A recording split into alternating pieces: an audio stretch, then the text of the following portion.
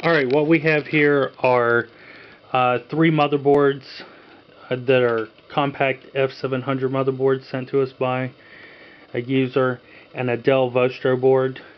With this Vostro board, you can see that it has the same chipset on it as the DV2000 and some of the higher end TX series laptops, and also the Dell D620s and D820s and 830s.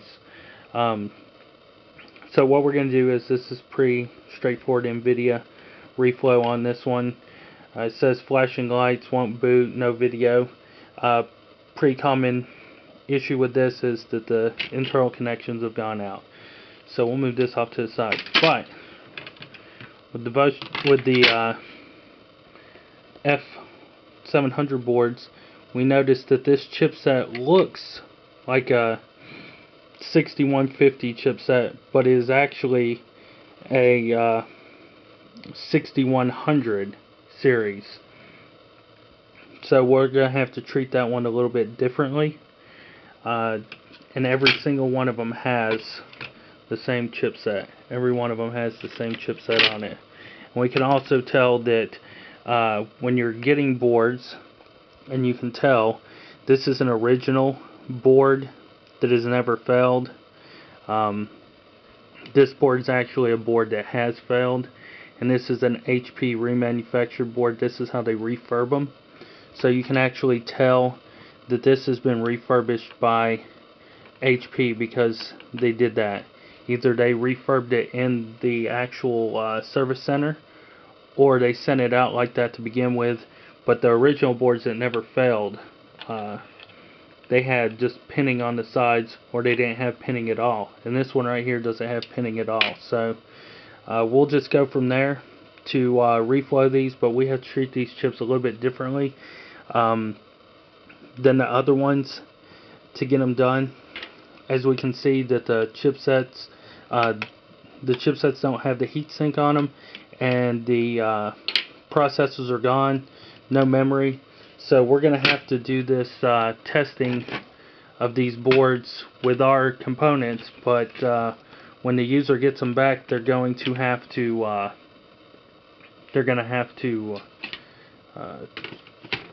burn them in themselves and apply their thermal compound themselves. So that's kind of a tricky situation. We do that here just as a courtesy. So when you're sending anything in, you should have the memory, processor, and the heatsink fans, so that everything can be done at one time. Because what happens when you do the heatsink and you pull it off, or you don't put thermal compound on it, and when you do put the thermal compound on it, if you don't burn it in, it doesn't get the voids out. So you have to do that to make sure that everything's good with it. But we're going to reflow them and then test them and go from there and see what happens. So what we're doing differently with these boards is we're actually going to get our cam closer. Not a big deal, but you know, it's something that we do. This one's actually going to be closer on this one and closer on this chipset. And then what we're going to do is allow our exposure rate to be higher. So we're going to have more exposures on it, and instead of the 2 or 3 minutes that we typically run, we're going to run for about 5 minutes. And it's going to be at the same heat.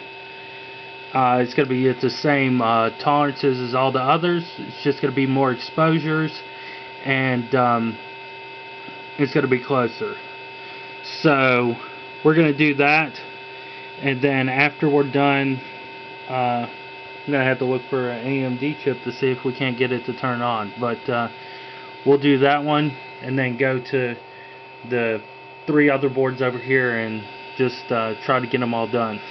So we'll do those, we'll reflow them, and then we'll test them out and see what happens. Okay, so we have the 4 boards done. We're going to let them cool down, and lucky for us, another customer sent in a DV6000 board, So what we're going to do is use the processor off of it with some of our shop RAM to see if we can fire up these 3 boards here and go from there. So we're just going to let these cool down. We're going to reflow this one as part of the process and then let it cool down separately and go from there.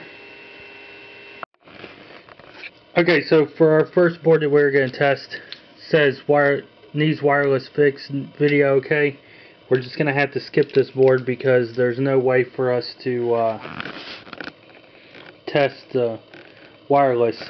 We'll crank it up to get the serial number off of it and make sure everything's good, but besides that we're not going to be able to test for the wireless, but we can get the video just to see. But user stated the video was already there, so it's gonna defeat the purpose, but just for documentation we'll get the serial number just to be sure. So we have everything hooked up. We'll just push the power button. Without a fan we're not going to have very much time, but we're just going to make sure that everything starts up.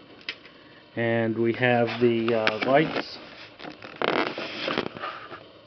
and we're just waiting on video to sync. We have video. So we're going to turn this off and document the serial number real quick and then go.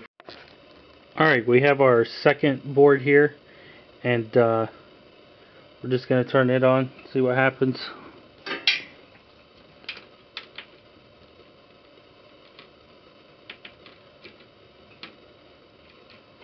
And we have video. So we're going to go into the BIOS and see if we can't get that serial number. There we go. Alright, so now we'll move on to our third board. So we have our third and final board here booted up. And there's our serial number and everything. So we'll go from there and say that these are working.